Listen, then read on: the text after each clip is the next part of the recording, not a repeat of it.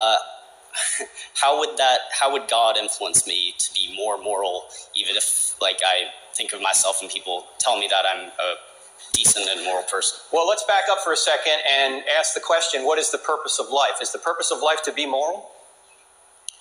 I don't know. That's,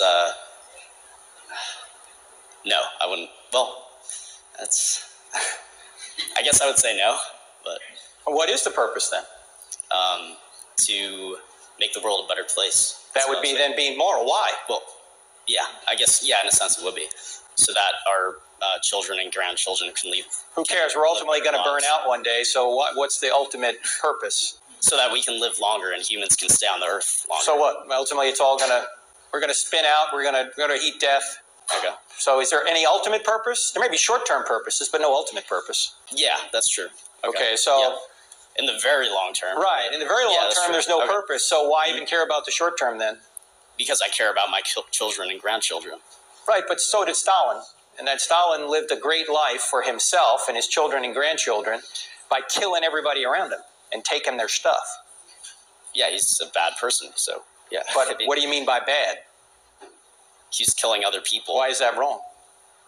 Because it's I mean, it's not good to kill other people. Why not? Because that's what most people would say. Yeah, but who said? Hitler said it was good to kill other people. Stalin said it was good to kill it. Why is that wrong? Why are they wrong? Because they killed millions of people. I know, but why is killing millions of people wrong if there's no God? Because, I would just say because it's ruining the human race and it's... right, but it presupposes that there's some value to human beings, right? Mm-hmm. It presupposes that, okay? Mm-hmm. Well, why are there values to human beings if we're here through a Darwinistic process which didn't have us in mind? There's no ultimate purpose to life. See, one of the problems when you're trying to discover morality is there can be no morality without purpose. Just a practical example.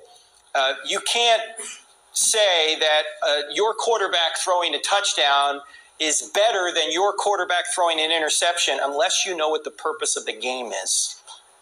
And you can't know whether a particular action that we take in the real world is good or bad unless you know what the purpose of life is. And so all this involves a purpose, and that involves God.